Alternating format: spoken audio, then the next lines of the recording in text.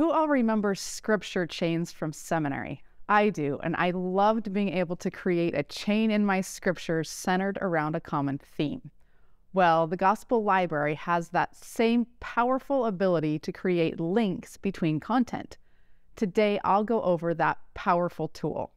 Just to help you understand links a little better, if you think of your scriptures and open them up, you would see footnotes everywhere. For example, right here, I'm going to click on I, and it shows you references in the footnotes to other scriptures, cross-references, right? Links are much the same way, except for links are cross-references to locations that you choose, whereas footnotes, these are already chosen and are in the scriptures right now. Links are custom cross-references chosen by you. So let's go ahead and show you how to create links. As always, be sure you're logged into the app for these features to work correctly. Okay, so what I'm going to do is I'm going to create some scriptures that are linked based on the topic charity. To start with, I'm here in the talk Peacemakers Needed by President Nelson from April 2023. And I have this quote here on charity that I really like, so I'm going to select it. That whole section right there. And then I'm going to click on link because I want to link this to other scriptures and content that are about charity. So the first one that I want to do is I know there's a scripture about charity, that charity is the pure love of Christ. So I'm going to search for charity is the pure love, and I'm going to come over here and make it an exact phrase. And I'm going to come to collections, and I want it to be in the scriptures. And you can see it's pulled up right here in Moroni chapter 7. Now, one downside to using the search when you're trying to link scriptures is it doesn't tell you exactly where that is. So you kind of have to scroll to find it. I happen to know this is in verse 47. So I'll scroll down to verse 47, and I'll just click on that verse. And you can see this blue box that's now around this verse. I'm going to come up here and click add. And what that's done is now you can see Moroni 7:47 is going to be linked with this quote that President Nelson gave.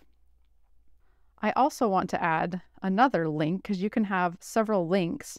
I'm going to come down here to topics and go down to charity right here. And I just want this general topic to be linked with that quote by President Nelson, and it'll also link with Moroni chapter 7 verse 47. So I'll click on charity right there, and I'll click add. And so now you can see charity and Moroni 7:47. I could continue to either search for more links or go through the content here and go directly to locations that I want to link, or I can come down here and go to my history, and you can see it shows Moroni 7 there. Or if there are other places in the history that I want to link to, I could get a link that way. In addition, in my bookmarks, maybe there's a bookmark that I have about charity that I want to link to that. I could do that there. Or maybe I have another screen open that I can open up and go to find a link there. So there are several ways that you can find your links. So once you have your links, you just come up here and click save.